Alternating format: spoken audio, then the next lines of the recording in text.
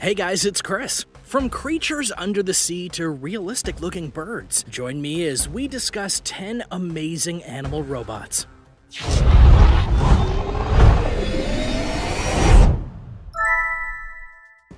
Number 10. Crabster. Designed by the Korean Institute of Ocean Science and Technology, the Crabster robot is one that's built to imitate and replicate the way crabs and lobsters move in the ocean. While this may not seem like a major deal in terms of robotics, it has more uses than you'd think. After all, many species of crab and lobster are able to work and live in areas of the ocean that most humans themselves cannot move in because of dangerous currents or terrain. So using this robot to imitate what they can do can help humanity better explore the ocean, of which we've only mapped 5%. Its legs and body movements are the key to helping it survive in dangerous waters, and many versions of the Crabster have been made since the initial model, including being used in tests underwater for excavation of artifacts and treasures. The Crabster CR200 is actually the world's largest underwater robot at a massive 1,400 pounds. And with its 11 cameras, it can see through pretty much any water out there. The Institute can have it go nearly 700 feet below the surface, and feel it could be useful in many fields even outside of recovery. Number 9. Handle, the Ostrich robot. In the animal kingdom, the ostrich is the fastest bird on Earth in terms of running, and clearly it's not flying. But it can get up to 43 miles per hour and even change direction on a dime. To that end, multiple teams of people have worked on robots that mirror the way the ostrich not only runs, but balances itself so it can perform tasks quickly. First up is a recent addition to the team at Boston Dynamics. They made an ostrich bot of sorts called Handle. Handle balances itself in regard to its robot legs via a style that's reminiscent of how an ostrich legs look. It has backward bending knees and has a single arm mounted on top, making it look like a long neck. Its purpose is to stack boxes on a pallet while avoiding obstacles and getting to where it needs to go. Another ostrich robot was built by a team at Florida Institute for Human and Machine Cognition. They built an ostrich robot that was able to run just like an ostrich, though not as fast. It only did 12 miles per hour when it was first built, but the catch was that it didn't take much power to run. It only needed as much as an RC car, and it was able to adjust itself on a treadmill when speeds were increased and decreased. It's really impressive. Number 8. Miro.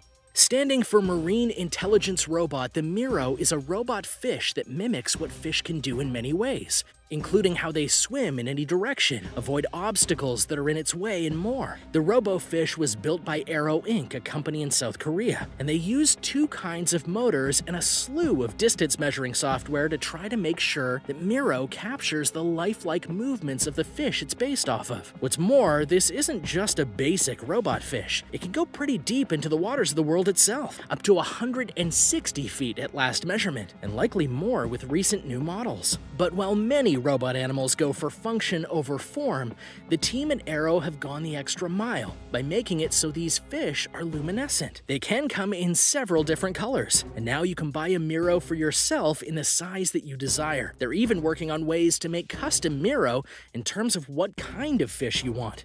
Number 7. Cram. When it comes to insects, few are as reviled as the cockroach, mainly because they're seen as one of the most disgusting and hard-to-kill bugs on Earth. However, when it comes to making a robot at the University of California, Berkeley, they saw the cockroach as a marvel of nature, mainly because it, like certain other insects, could compress its body in such a way that they can actually fit into cracks in small areas that they theoretically shouldn't have been able to get down to. To that end, University of California, Berkeley made a mini robot called Cram, a plastic robot that was meant to mimic how cockroaches can get into cracks and yet still move at very high speeds. The Cram can fit in the palm of your hand and has a plastic jointed shell that allows it to move around and fit itself into cracks just like a cockroach. Should future models prove useful, these robots can actually be used for search and rescue missions, as they'll be a kind of recon unit that can search areas that humans can't get to without great difficulty. Number 6. Robird. What makes the field of robotics so interesting is that they can help all sorts of people with problems that humans can't fix themselves. For example, at airports, airports. Birds have a nasty habit of getting into the flight path of airplanes, and as you probably know, if a bird was to crash into the engine of a plane, it could destroy it and potentially take the plane down. The team at Clear Flight Solutions came up with a very simple solution to this problem: a robot falcon, also called Robird. Now, unlike certain other robotic creations based on animals, the Robird is truly designed to not just fly like a falcon or other birds, but to actually also look like them.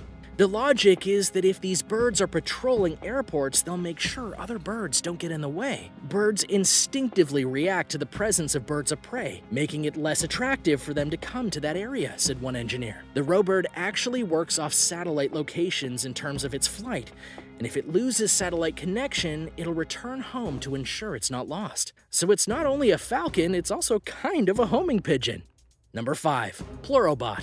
In terms of engineering, the Plurobot is definitely one of the more advanced animal robots in the world today, mainly because the team at EPFL, the Swiss Federal Institute of Technology, not only modeled this particular robot after a salamander, they actually used X-rays of the creature and X-rayed videos of the creature moving through land and water to make a robot that moves exactly like a salamander. They even noted that they tracked 64 points of movement on the salamander's spine so they could mimic its movement.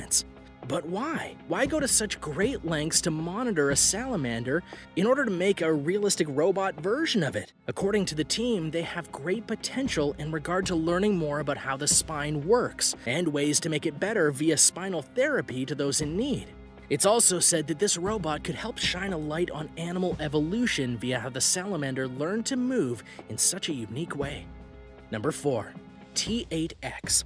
If you're the kind of person who wants an animal robot for themselves, like I kinda do, and possibly you want to creep out anyone who doesn't like a spider, the T8X is the robot you would want to get. This robot, as stated by the team at robotics, is made to look like a spider and also move like a spider. Complete with 8 legs, a spider-like body and shell, and grossly, you can even choose whether you want a hairy spider or a smooth-legged spider. Ugh. Within this spider are 26 separate motors that control its body, give it its spider-like movement. Though to be clear, it can't climb up walls or hang from ceilings like regular spiders, but it is a good look-alike of one. And if you're so inclined and you got the money, you can get your own T8X for almost $1,000.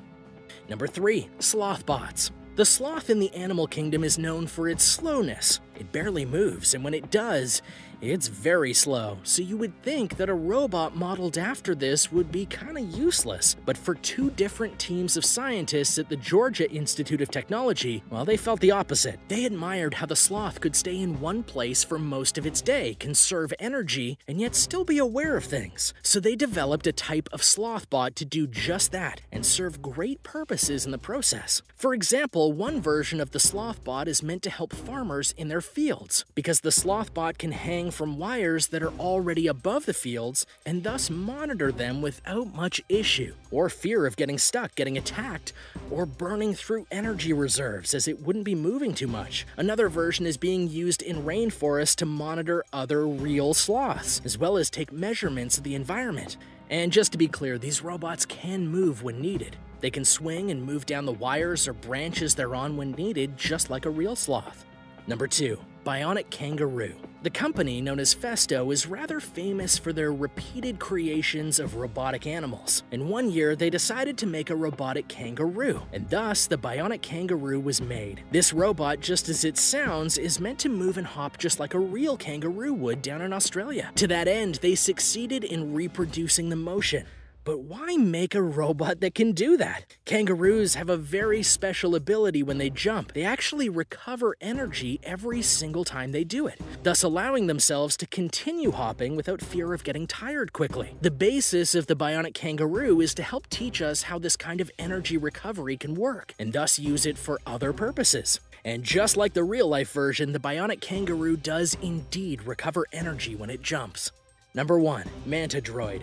At the National University of Singapore, they decided to take their robotics building under the sea and made what they called the Manta Droid, a robot that's built to look and swim like the aquatic wonder known as the manta ray. And the size of this particular robot actually measures up to most small manta rays, as it's about 14 inches long and 25 inches wide. What's more, this robot can move pretty fast. It can propel itself at a rate of 2 body lengths per second, and like the manta ray, it uses its fins to move around freely in the water to ensure that it flows with the water instead of just fighting against it. The university feels that with the proper outfitting, this robot can be used to survey the underwater world and even aid in search and rescue operations under the waves. Thanks for watching. What did you think of these robots based on real-life animals? And which one do you think is the most impressive when it comes to the field of robotics? And while we're on the subject, what other animals would you like to see be made into robots? Let me know in the comments below. Be sure to subscribe to World List, and I'll see you next time.